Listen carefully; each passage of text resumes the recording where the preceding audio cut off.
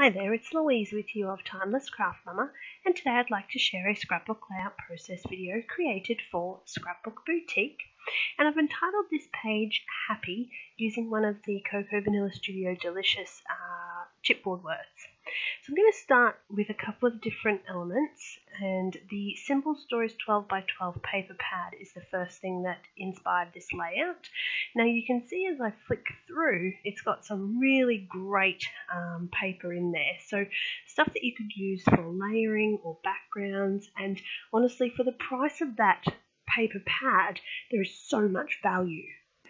Now I've also taken a 12 by 12 white cardstock as well, and that's going to form the basis for the background. I've also chosen a stencil or a template, whatever you want to refer to them as, and some Colour Blast products as well, and I'm going to show you a couple of things that I'm going to do with those. So for this little section at the bottom, I wanted to sort of layer these papers, and I'm just curling up the edges there just to create sort of a messy border. Now I'm using the Sing in the Blues shimmer pot from Colour Blast. And an important thing to remember with these pots is once you've opened them and activated them with water, leave the lids off. So they will dry out again, but you don't want the product to get moldy. So you want to leave the lid off after you've added the water to allow the product to dry out and be ready for you to use again. So I've coloured just a little freehand strip along the bottom of the page where that little border is going to go. And I'm going to use the same papers just to mount my photo. So I didn't actually go into this anticipating a black and white and blue coloured page. It was just that those were the products that jumped out at me, and that's where I ended up. Now, going ahead and using one of my favourite colours from the Colour Blast range is the Deep Water.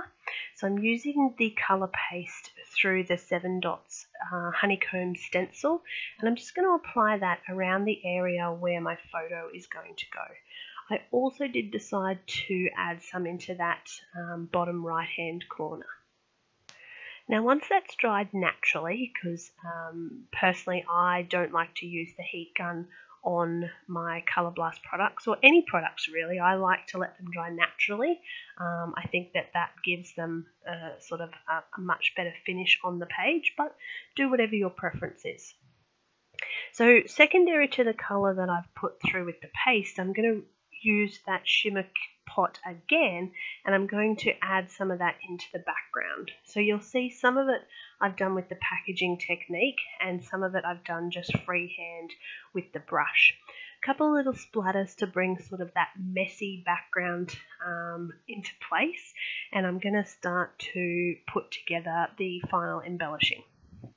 Now this is the Carabelle Time to Time background stamp that I'm using, just with black permanent ink, and this has turned out to be one of my favourite stamps.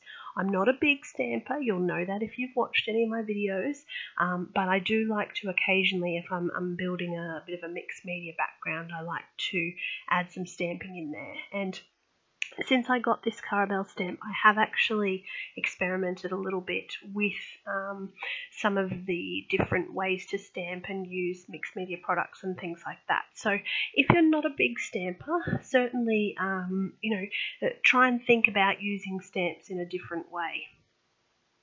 Now, I've put a little cluster together there as well. I'm going to add some journaling, and I decide that I'm actually going to put it on this little banner, and I'm going to run it sideways. So not something that I would normally do, and I apologise because I did have a little bit of trouble finding a black pen that would actually write. So I did throw a few in the bin while creating this video, and just adding the journaling. So my journaling is something that I struggle with, but I try to put it on the page because I think that one day I may not remember what they were actually about. So even if you journal on the back of your page, don't forget how important.